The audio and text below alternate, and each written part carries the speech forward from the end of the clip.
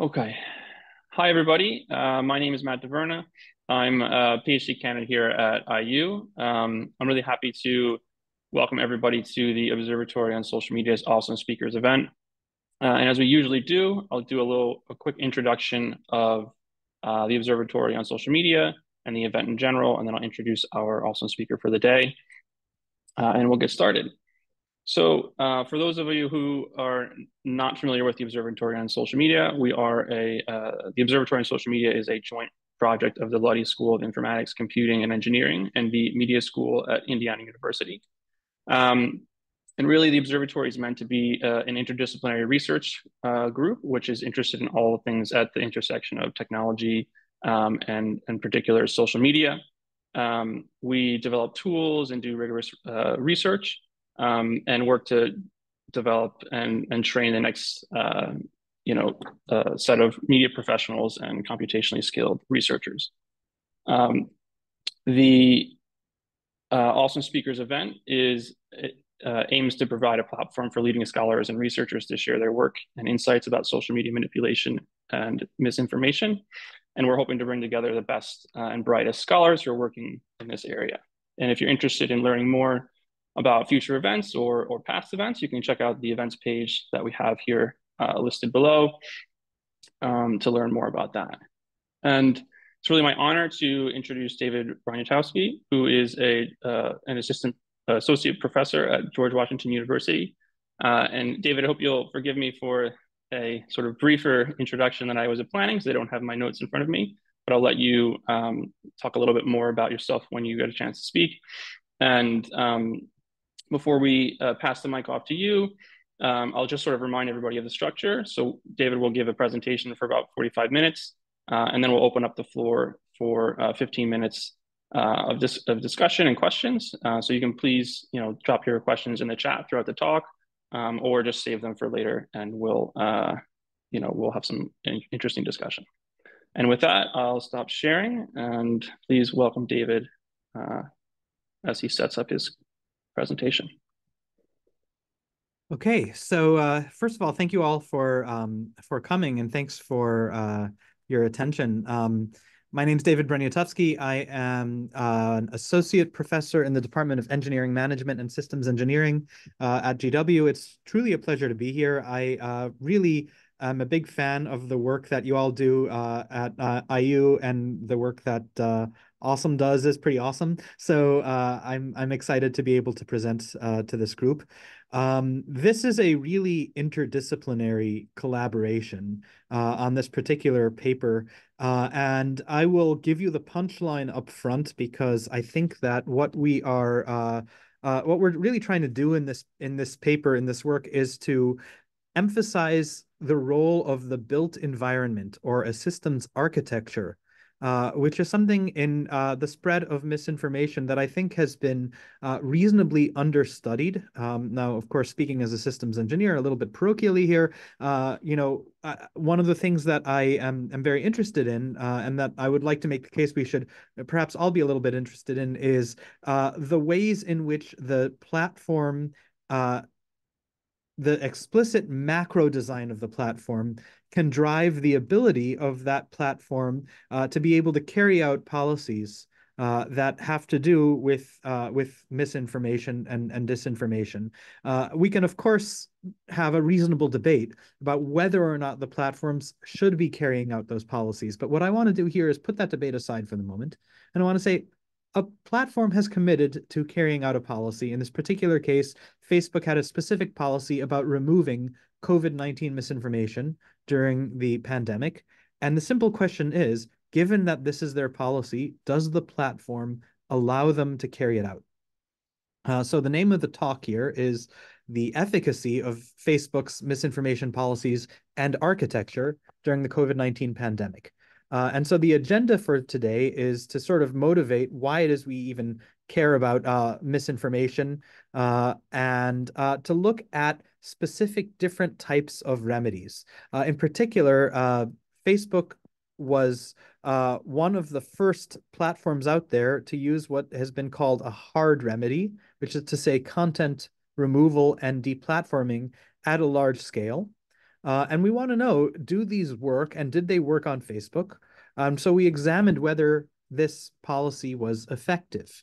And so again, getting sort of straight to the punchline here, what we found was that although Facebook was highly successful in removing a large number of anti-vaccine posts, there were also several perverse effects.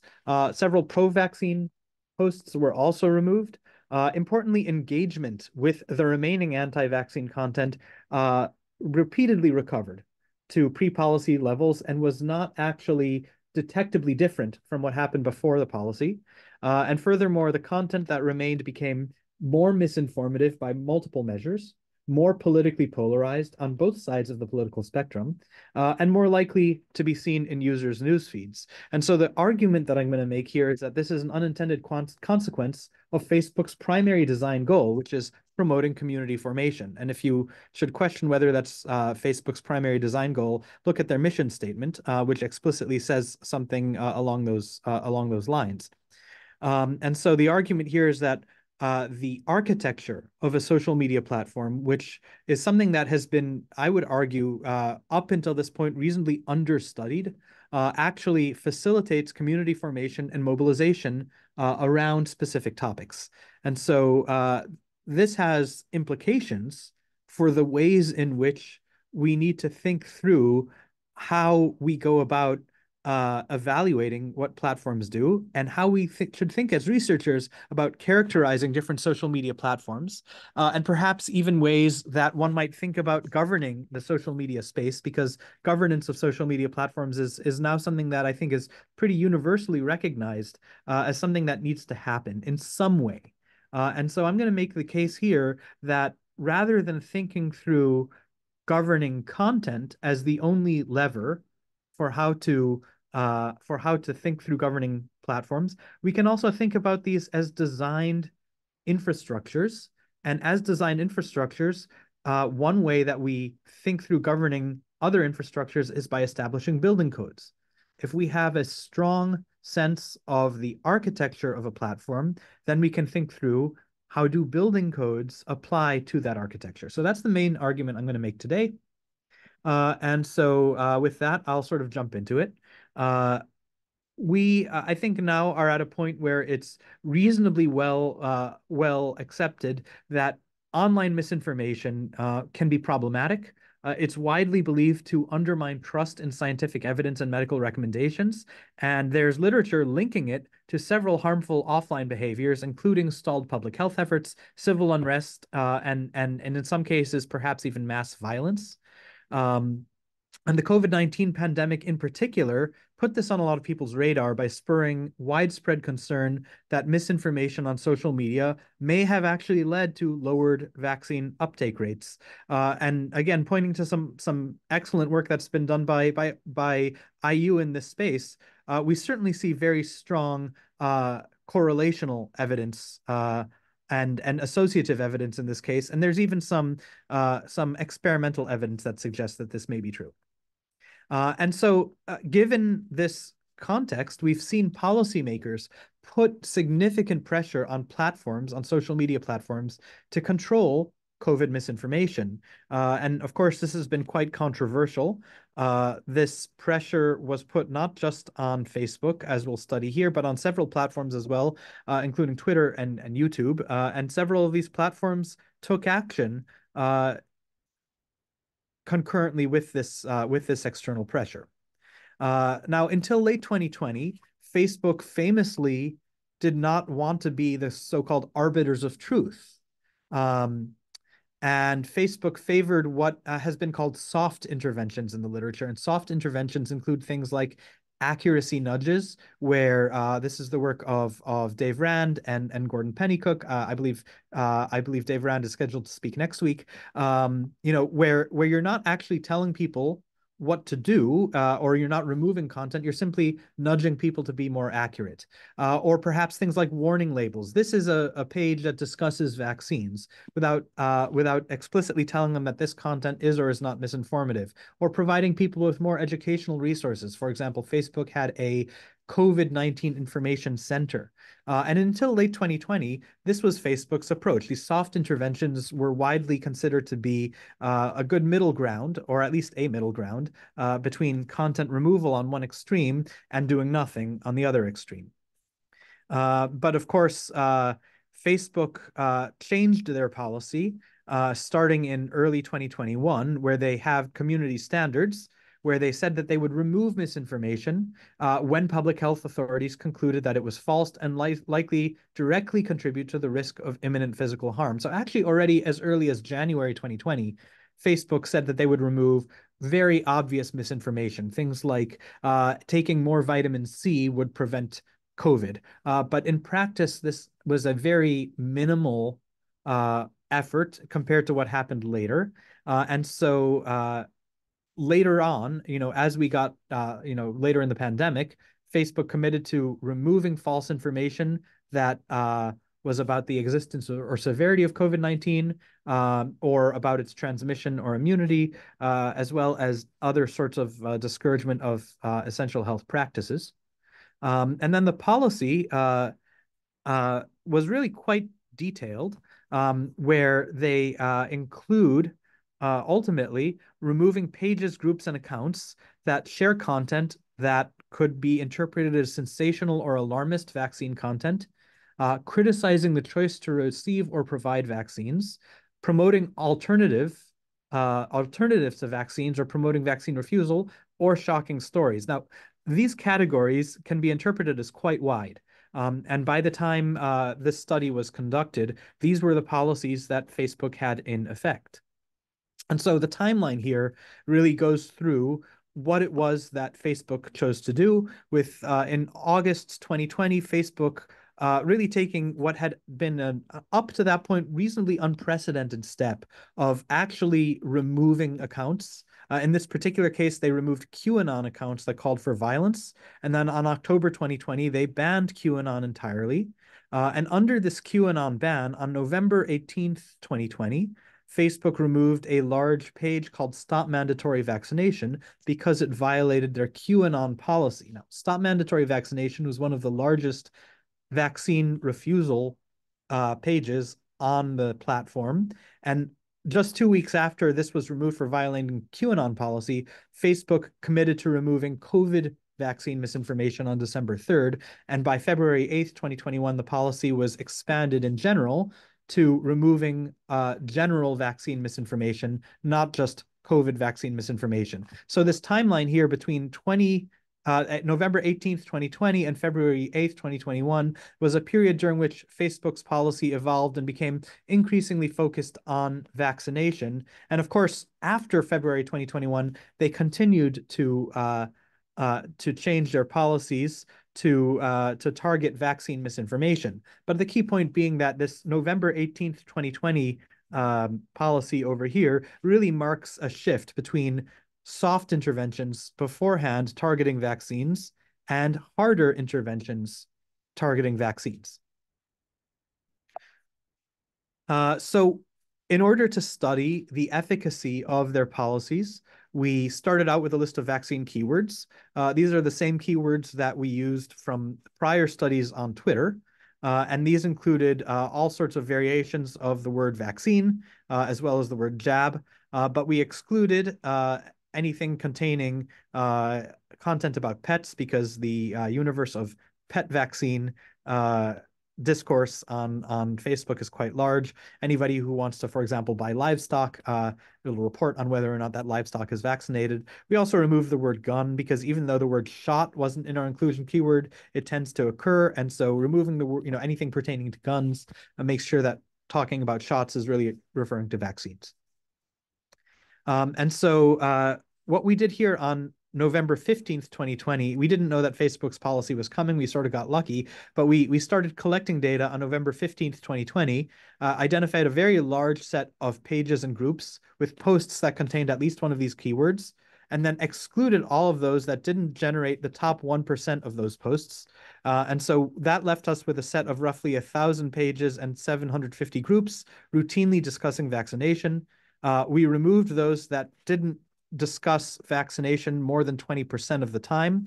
And so that left us with a set of 114 anti-vaccine pages and 92 anti-vaccine groups on one hand, versus 102 pro-vaccine pages and 8 pro-vaccine groups on the other hand. We excluded those that had been manually annotated as other. And then we actually repeated this process on July 28th, 2021, and got a separate sample of anti-vaccine pages and groups and pro-vaccine pages and groups for replication purposes. So the question here ultimately is, did Facebook's policy work?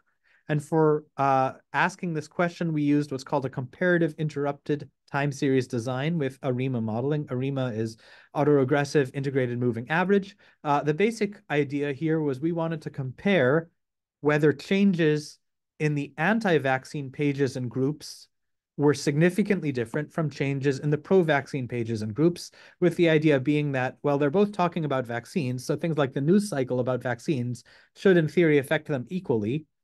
But Facebook's policy was only targeting anti-vaccine content, and so that should only target the anti-vaccine pages and groups. So if we see a significant difference, we can, with some reasonable confidence, attribute that to the anti-vaccine policy. And what we see is that indeed Facebook's pages did seem to overlap with a significant decrease in the number of anti-vaccine posts in both pages over here and groups over here. The gray, the dashed line and the gray bars here are the 95% confidence intervals for the trend based on the pre-policy, which is to say before November 15th, 2020 data.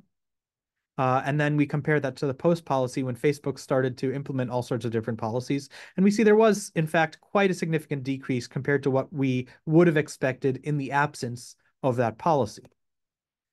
So did Facebook remove content? Yes, they removed quite a bit of content, and this is a logarithmic scale. So here we're looking on the order of 1,500 posts per week in our sample, and that's going down to, at its lowest point, almost 200. So quite a significant drop, and then even more so in groups. But of course, there were some perhaps unintended consequences here. Posts in pro-vaccine pages also decreased in volume, although nowhere near the same magnitude as the anti-vaccine. So perhaps there was some, if you will, collateral damage here. Now, the interesting thing to us was that the engagements did not differ from the pre-policy trend. So if you look at the number of times people engaged, which is to say like or share or comment on an anti-vaccine post, before the policy, it was already decreasing. And that's to be expected because for any given set of pages or groups, people are constantly sort of migrating out, forming new ones. And so that's why we want to compare to the pre-policy trend rather than looking at the raw numbers. But we see that that trend seems to have largely continued. Although there is a qualitative decrease, it's well within the error bars. And then in groups, interestingly, although that decrease, again, seems to be going on, we see a spike here in early 2022 where we're actually exceeding that pre-policy trend. So we didn't see any change in engagements, even though the number of total posts went down quite a bit. And you might ask, well, it's still going down, right? Isn't that good? And you say, yes, of course it's good that it went down, unless new groups formed, unless there were other groups or pages to which people were simply migrating in this sort of a whack-a-mole manner that we've heard in other contexts. And in fact, that's what we saw. If you compare the sample that we collected in July, here are the pre-November pages. Here are the July pages, and we see that when Facebook implemented their policy, the pages that we saw in July actually started going back up to the pre-policy trends from the November sample, and we're sort of largely hanging out around what we would expect based on our ARIMA model. And in groups, all the more so, we see a big jump over here, such that the July sample actually has as much content as what we saw back at the beginning of 2020. So that decrease that we're seeing here in the 2020 sample is balanced out by an increase in our second sample that we've seen. So don't take that decrease as ground truth. That decrease simply means people are moving from one group to another. And we can see that in the second sample that we collected later in July. So that's not great. And one might say, well, maybe the information that remained was less misinformative. One could potentially argue that, okay, Facebook implemented the policy, the volume of content didn't change all that much, but maybe I'm sorry, the volume of engagements didn't change all that much, but maybe they removed the misinformative content and people were actually engaging more with higher quality content. So in order to answer this question, we drew on iffy news, which is one way of measuring misinformation. I want to put that, be very honest about this. Iffy news links to low credibility URLs is not by any means the end all be all of measuring misinformation. It's one imperfect way of doing so. Nevertheless, it is widely adopted. And if we get multiple different imperfect measures and they all largely agree, then that gives us more confidence in our ensemble. So we're going to present this as one of a few different ways of measuring misinformation prevalence. And what we see over here is that after Facebook implemented their policy, posts became more, not less iffy. And this was associated with more engagement. So if we look at the proportion of all of the URLs that contained a link to a low credibility source, after Facebook's policy was implemented in this November timeframe, that's the black dotted line over here, we actually see that post became more iffy, not less. Interestingly, there was a big drop here after this blue dotted line, and that blue dotted line corresponds to when Frances Haugen, the Facebook whistleblower, dropped a bunch of documents to the Wall Street Journal, as well as to the SEC, alleging that Facebook was not doing enough to control vaccine misinformation. Interestingly, the engagements did not change. They did increase in proportion with iffy content after Facebook's policy was implemented. But the drop over here that we're seeing in the proportion of iffy content did not translate to a drop in the proportion of engagements. And so that, again, problematic, not great. Not only did Facebook's posts become on a proportional level more iffy, they also became more biased.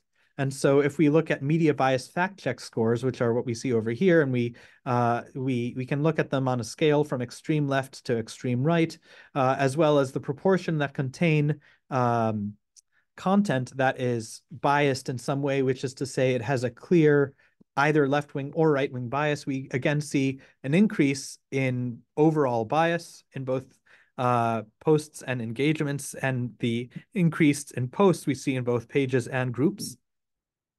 And not only that, but we see that there is movement to the right wing in anti-vaccine content, movement towards the left wing in pro-vaccine content. And we see that in groups, this continues a significant drift that was already happening prior to Facebook's policy. But especially in the engagements with this content, the policy was associated with an acceleration of this trend. Okay, so I already mentioned that this iffy content was not the only, the end all be all of measuring misinformation. So not only did we look at the content and links to URLs, but we conducted some topic modeling. In particular, we used structural topic models. The reason we use structural topic models rather than traditional topic models is that it allows us to incorporate a comparison between anti and pro-vaccine groups and pages. And that comparison allows us to do the sorts of time series analyses that we are interested in here. So we extracted several different topics. We had an algorithm select the total number of topics. It came out to be 61. What I'm showing you here is every topic for which there was a significant difference after controlling for multiple comparisons. So you can have some confidence that these differences are meaningful. They're not just due to phishing. And what I'm going to do now is I'm going to sort of dive into what specific topics increased compared to pre-policy trends and compared to pro-vaccine topics. So in Pages, we saw significant increases compared to pre-policy trends in topics that alleged sensationalized adverse events. So, bad outcomes from getting a COVID vaccine. And so these adverse reaction posts were things that, where people were basically saying, well, I took the COVID vaccine and it sent me, I got some really bad outcome. I got really bad rash. I couldn't breathe, whatever the case may be. These reports of these adverse reactions, these sort of sensationalized stories, shocking stories that by Facebook's own policy, should have been not allowed, increased not only relative to pre-policy trends, but also relative to the equivalent content that we would have seen in pro-vaccine pages. We also saw increased reports in people reporting hospitalization and death due to the COVID vaccine, which we didn't see before. We saw increases in claims that vaccines damage your immune system and increases in claims that vaccines contained toxic ingredients. So again, all of these, in principle, should have not been allowed by Facebook's policies. Nevertheless, we saw increases. We also saw increases in several topics that were not explicitly banned, but nevertheless sort of set the stage for the overall information environment to become more hostile to vaccination. So things like celebrity doctors saying you shouldn't take the vaccine. We saw increases there. We saw increases in discussion of school mandates. And so now we're seeing concerns about measles outbreaks here in the United States, and some states even passing guidance essentially saying, well, people should be allowed to go to schools if they're not vaccinated. We saw a sort of a preview of discussion about that during the time of the pandemic. We saw increases in discussion about vaccine mandates and opposition to those mandates. We saw increases in discussion of legal issues, as well as discussion of alternative medicine. So this continues a trend that we saw already back in 2019, prior to the pandemic, where people were increasingly discussing vaccines, not in the context of the science, which had been the trend prior to 2019 or so, but increasingly the gist of vaccination is about don't tell me what to do. It's about opposing perceived government overreach. And this is now a narrative that has become quite widely embedded after the COVID pandemic really brought it to widespread public attention. And so the claim that I'm going to make here is that a lot of what we're seeing here, a lot of the ways in which misinformation purveyors are able to continue doing what they're doing is actually a consequence of Facebook's architecture. So what do I mean by architecture? Well, Facebook has certain designed structures, certain built features that allow users significant flexibility to avoid attempts by the platform to control what can get posted. And so specifically, Facebook has what we in systems engineering call a layered hierarchy. Layered hierarchy consists of 3 layers. Here, the layers are pages, groups, and news feeds. And I'll talk about each one of these individually.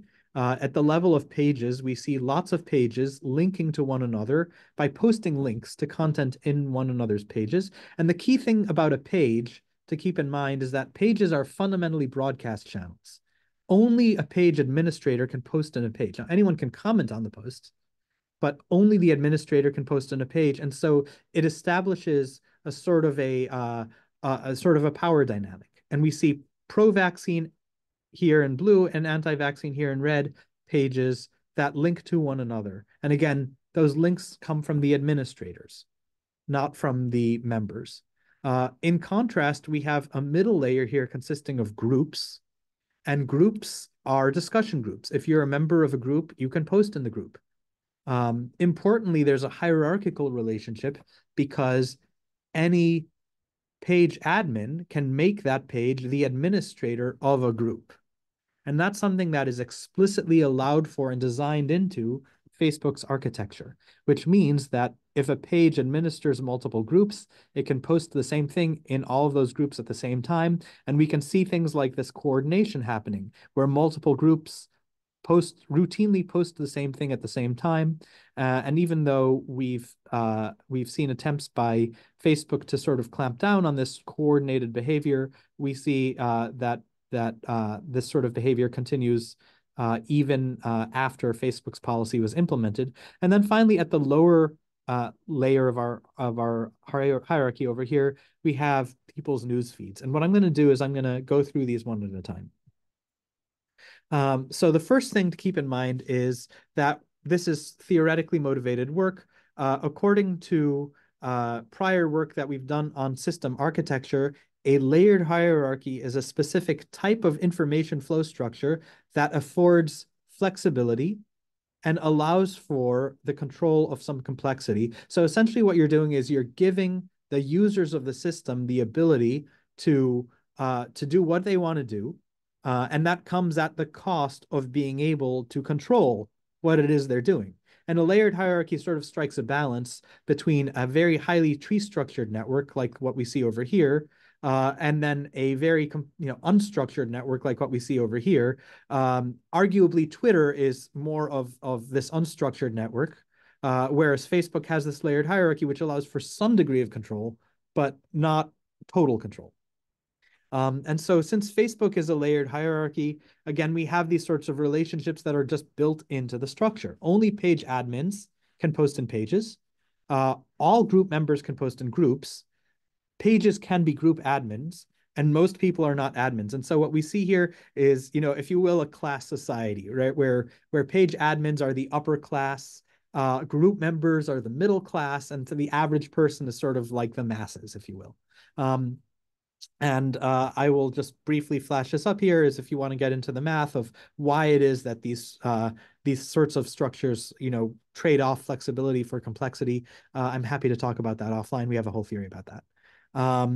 I also want to briefly tip my hat to Jen Forrestal, who wrote some excellent work in this space about how a systems architecture can actually encode power dynamics.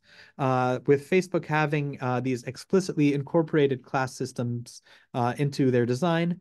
And so that sort of inspired a lot of what we're seeing here.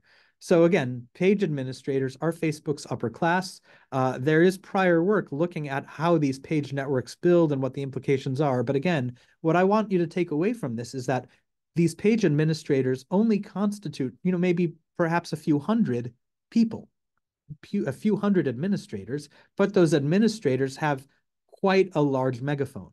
What they can do is they can link to one another's pages or groups such that if Facebook, for example, were to nuke or otherwise remove some set of anti-vaccine pages, those are the ones here in black, well, it's quite easy by virtue of this network structure for the page admins to simply provide links to other pages that haven't been shut down and therefore drive their audiences to these other pages and groups. And so the key point being here, unless you kill the whole structure, you're not going to be able to control the flow of information.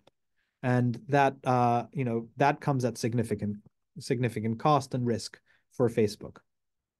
And in fact, what we saw was that the anti-vaccine page cluster was resilient to Facebook's policies. Even though Facebook, implemented their policy here in November, what we see is that the content, the number of posts to other anti-vaccine pages went down and went back up and then went down and then went back up. And so there's sort of this whack-a-mole thing going on here.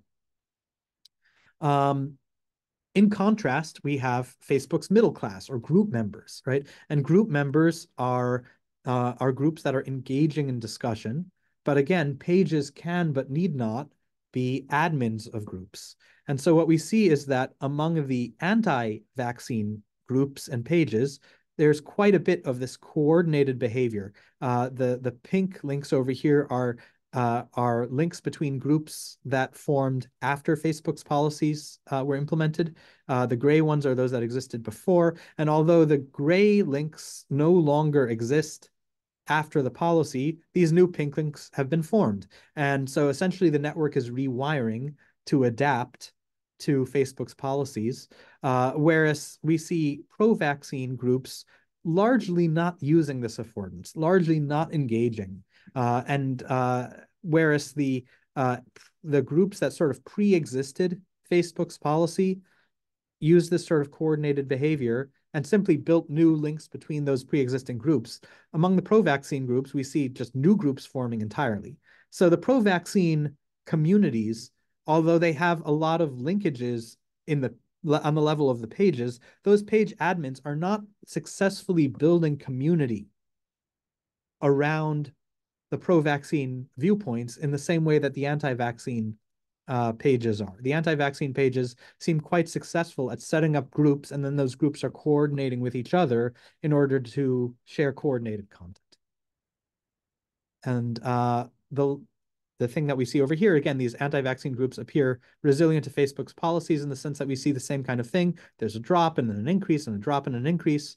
And we see that across both both the November sample, and here is what we see for the July sample. And when we combine them, again, we see sort of this common picture.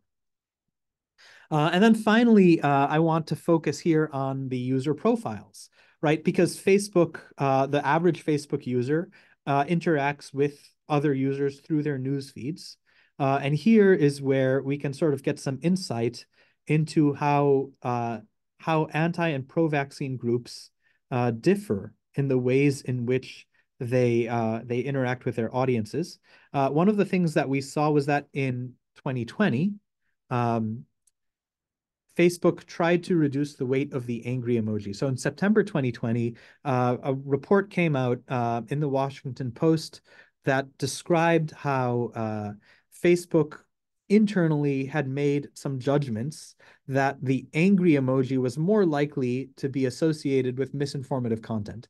And so Facebook, realizing that this angry emoji was an indicator of misinformation, decided to reduce the weight of that emoji in their algorithm to 0, such that if a post got an angry emoji, it would no longer get promoted in the algorithm. The intent there was to reduce exposure to misinformation. In September 2020, Facebook actually did reduce that emoji to 0. And what we see over here is that anti-vaccine content simply pivoted to the use of other emoji, whereas pro-vaccine content did not. And so what we see is that the angry emoji went down in prevalence in the anti-vaccine pages and groups across both samples. And the use of other emoji proportionally went up. But in the pro-vaccine pages and groups, we saw no significant difference from what existed before. So somehow, the anti-vaccine content producers were able to successfully elicit responses from their audience that made those content more likely to be promoted in users' news feeds, whereas the pro-vaccine audiences were not as successful in doing so. So the key thing here is that this layered hierarchy is something that's, I don't want to say, I know I wrote words unique to Facebook. It's something that Facebook has that Twitter does not. Twitter doesn't have that same kind of hierarchy, and so arguably would have different architectural structures. And we have ongoing work right now examining whether Twitter's policy had the same sorts of impacts. But the key point here is that social media platforms are a part of the built environment, arguably serve as critical infrastructures. And by examining the architecture of these platforms, we can make predictions regarding what sorts of policies by the platforms are likely to be successful and which ones are not. And using this theoretically motivated lens, we may be able to help inform governance of these platforms in some way. And so what I would argue we're looking at here is the equivalent of the Tacoma Narrows Bridge collapse. So the Tacoma Narrows Bridge was a watershed event in civil engineering when people realized that bridges had to have building codes in order to prevent them from oscillating at a resonant frequency in the face of weather. And in fact, after the collapse of this bridge, the US government required that all bridges built with federal funds had to be tested in a wind tunnel. And so the key point is that we have things like building codes that are informed by scientifically driven best practices for ensuring that our infrastructures serve us in a way that is safe and that takes into account perspectives from lots of different stakeholders, be it industry, be it government, be it municipal, local, civil society organizations, etc. And there's a whole process for developing standards that we have that helps us to be able to govern these systems in a way that keeps these infrastructures safe. Um, and so the message that I'm going to leave you with here is that looking at this from the perspective of hard and soft remedies that are fundamentally about content is ignoring the architectural element of how we design social media platforms. And so the claim is we should move beyond hard and soft content remedies in order to characterize social media platforms in terms of their architectures, because those architectures can give us insights into which remedies are likely to have which kinds of impacts under what circumstances. And then, given what we know, given a solid scientific basis for governing different types of architectures, then we can start the process of establishing building codes and doing that in a way that's consensus driven and really takes into account all of the different voices at the table. So I will leave you with that, and I'm happy to take some questions. Thank you, David. Very interesting stuff. Guess everybody please put your little Zoom clapping hands together. Yeah, so we'll open up the floor for questions. Maybe I could start real quick. I think Phil usually has some questions. But so I think this idea is super interesting, and it's taking, as you said, a completely different look. And you talked a little bit about sort of like the layered hierarchy structure, but like what to me it seems like if you're one of the things that differs between having sort of structural codes for platforms versus like a bridge, especially in the United States, would be sort of like First Amendment. Like you were essentially controlling kind of how information can flow, free speech. So how do you think about that? And I think maybe you talked a little bit about it. Apologies if it went over my head, but like what kind of structures do you think are sort of like the what we should be going for? And then how does that limit, like what platforms can look like? And so what is it? Yeah, what does it look like? And how do you think about kind of these sort of speech issues in your platform here? Yeah, so first of all, I'll start out by saying I'm certainly not an expert on the First Amendment and the legal intricacies surrounding the First Amendment. But the key point I think that we want to that I want to emphasize here is that a focus on the infrastructure is quite distinct from a focus on the content. So by focusing on the infrastructure, we're not saying this is good content, this is bad content. You need to remove this content, you need to keep this content. That's explicitly what we're not saying here. And so by understanding the ways in which the structure leads to certain types of behavior, or at least just mediates certain types of behavior, that gives us some insight into ways in which social media platforms can be more or less successful in implementing their own policies. Now, whether those policies are themselves legal or not legal is a question for the lawyers to determine, right? But given that they are trying to implement the policy, if that policy, let's just take a sort of a draconian situation here where some, hypothetical platform would say, well, we're gonna remove all content that has to do with subject X, right? If that's not going to work because of the way the Mm. platform is structured, then the legal question is, you know, less relevant to the practical matter at hand.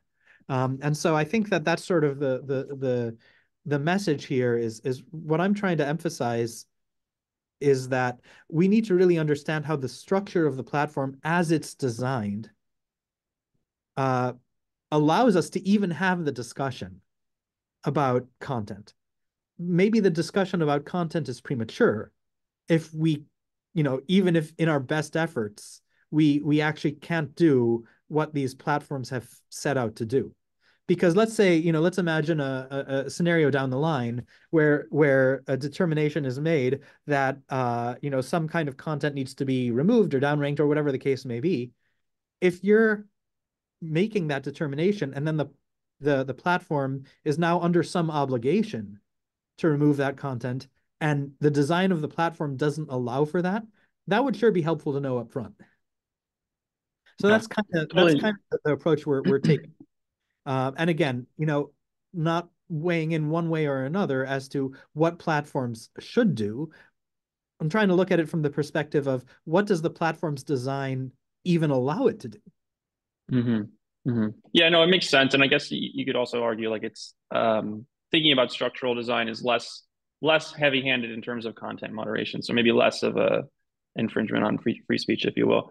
I'll let Phil take over, and I'll just sort of work down. We've got a few hands here. So go ahead, Phil. Thank you. Thank you.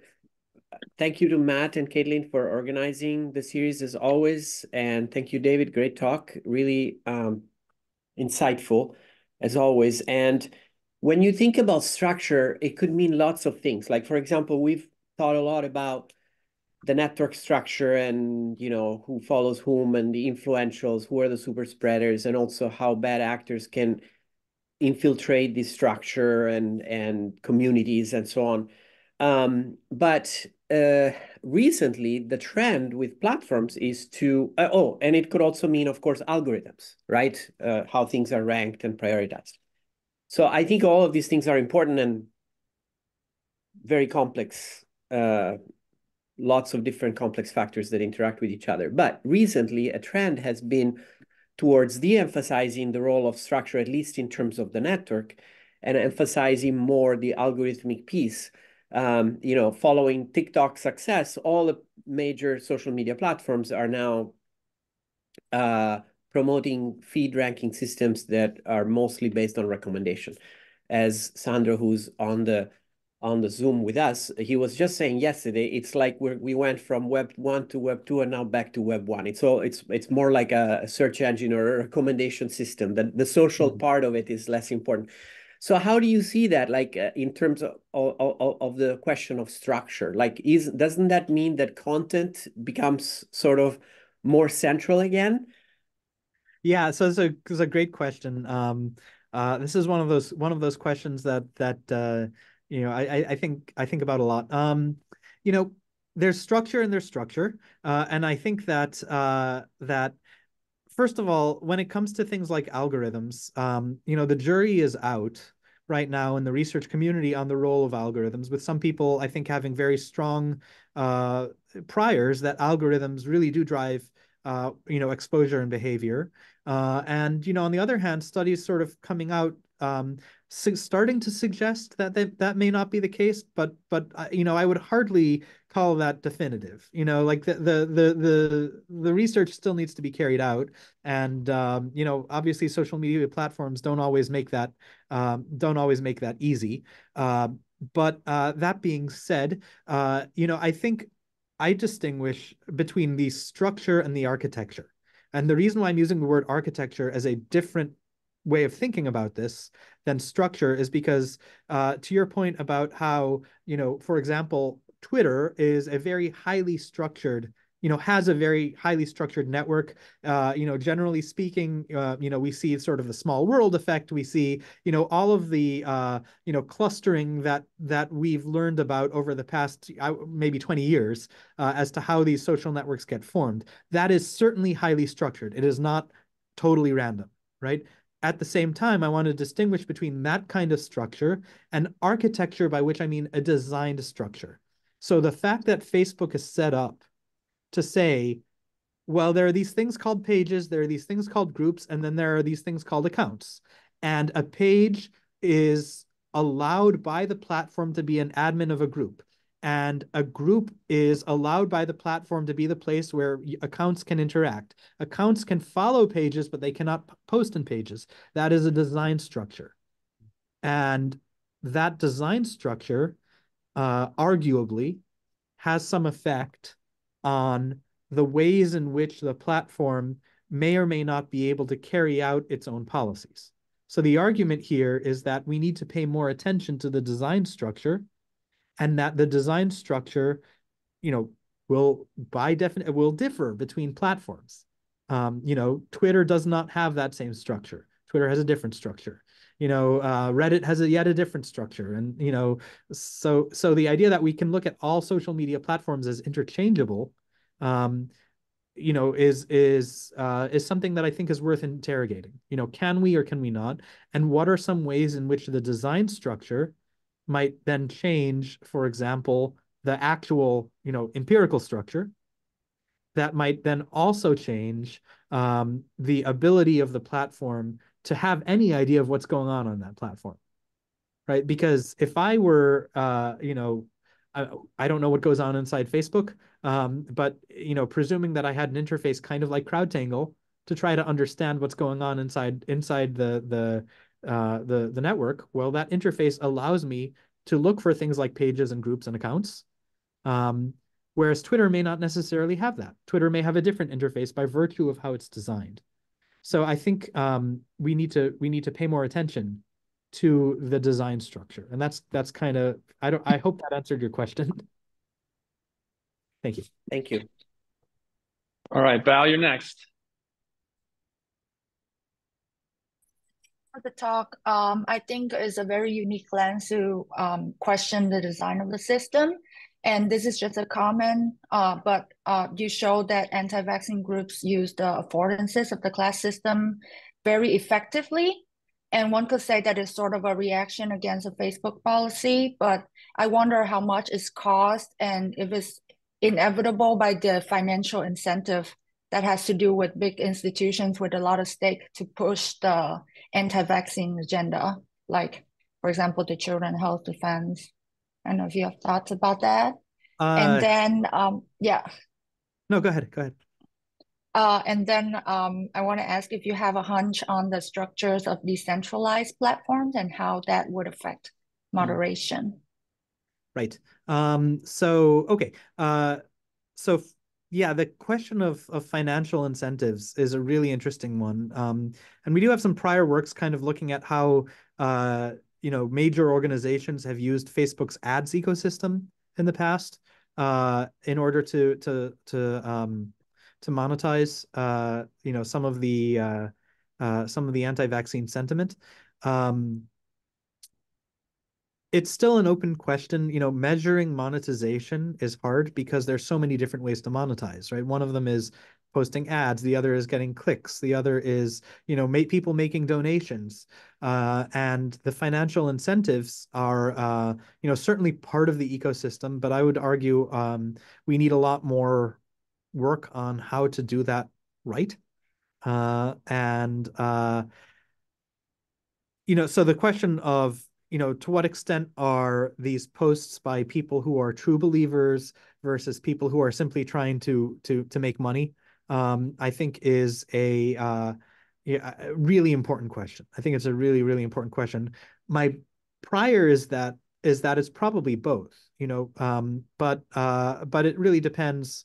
I think on the specific circumstances as well, and I'm certainly not going to rule out the possibility that some of the people in this ecosystem are just in it to drive traffic to their sites and make money. But this specific study can't really speak to that. Now, as far as decentralized platforms, I think there are a number of different decentralized platforms that this is where I would say if only we had the data, we could do such cool things. But of course, there are real concerns around getting data. Blue Sky is super interesting because it's a Twitter clone, but you have more control in theory over what the algorithm ends up being, right? Mastodon looks on the front end a lot like Twitter, but on the back end has this federated structure, which arguably has some architectural significance.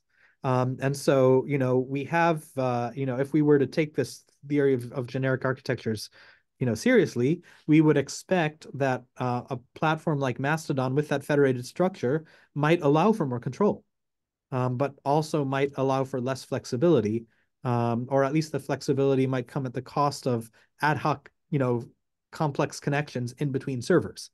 So these are things that I think are worth exploring more. I hope you'll agree with me that framing things in an architectural way allows us to ask these questions that previously I think it was largely taken for granted that, well, social media is social media. I think it's worth exploring whether different platforms with different architectures can be compared to one another along those dimensions. So I hope that answered your question. I'm not sure if I did. Thank you. All right, Manita, I think maybe we got time for one more. Thank you so much for the talk today. It was really interesting to see from the perspective of system architecture and, and the analogy that you made to building codes. My question is more from the perspective of practical side.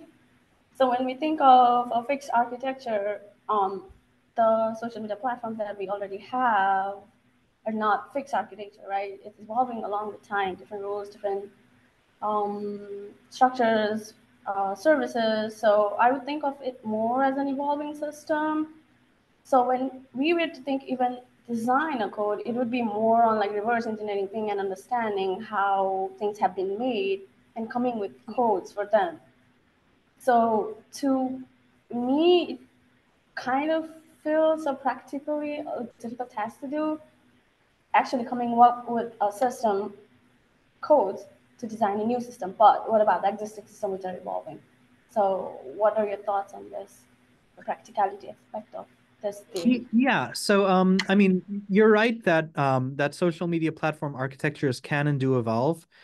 Jennifer Forrestal wrote a book called Designing for Democracy, where she actually describes how the architecture of Facebook changed over time. Facebook when it first came out was very much affiliated geographically with specific schools. So I was part of this network, the network for, say, MIT. Somebody else might be part of the network for Harvard. Somebody else might be part of the network for IU. And within your network, that essentially served the role as the group does now. And then eventually Facebook phased that out and then phased in groups and phased in pages. And so you're absolutely right. Those are changes to the architecture of the platform. And those changes, according to this theory, should have architectural and significance for the ways in which misinformation might be shared and ways in which one might be able to get some handle on that misinformation. Now that being said, the rate at which those changes happen is much slower than the average clock speed of your social media platform. And so, one of the things that I would imagine Facebook's leadership probably spends a fair amount of time thinking about is, if we're going to make this major architectural change, what are the consequences? And so let's say, for the sake of argument, Facebook were to come under some pressure from a government, maybe the European Union, or who knows, to do something about misinformation. Do they know that changing the architecture might have implications for their ability to comply with, for example, the DSA, the Data Services Act? Right. And if the answer is, well, that's not something that they've been looking at, or that's not something that they have systematic evidence for, then the question here becomes, can we as the research community provide that sort of systematic evidence so that the platforms themselves could then be in compliance with these newly emerging governance structures? And for that matter, let's say Facebook and Twitter and X and various other platforms should choose to engage in a voluntary process that involves in some way trying to come to grips with this problem of misinformation. It may not even be misinformation; it may be illegal content, right? Let's step back from misinformation, which clearly has all sorts of First Amendment issues. Let's talk about content involving human trafficking, which is clearly prohibited, right? If these different platforms want to get a better handle on how to control this content, how to comply with relevant laws, then the question becomes, how can we incentivize the adoption of evidence-based, data-driven policies that can help these platforms better to comply with these laws. And all of this putting aside, any platform will of course want to do want to comply with the laws to the extent as feasible. Now it may be that there's more feasible than has previously been believed, and so there's, I think, real scientific value here in helping us to understand what's feasible, and the ways in which platform architecture might actually drive that feasibility.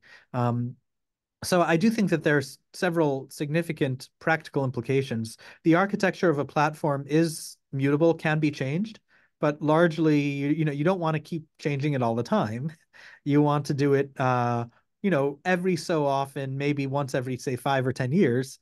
And you want to be aware of the consequences of those architectural choices, such that when those choices are made, you don't get caught by surprise.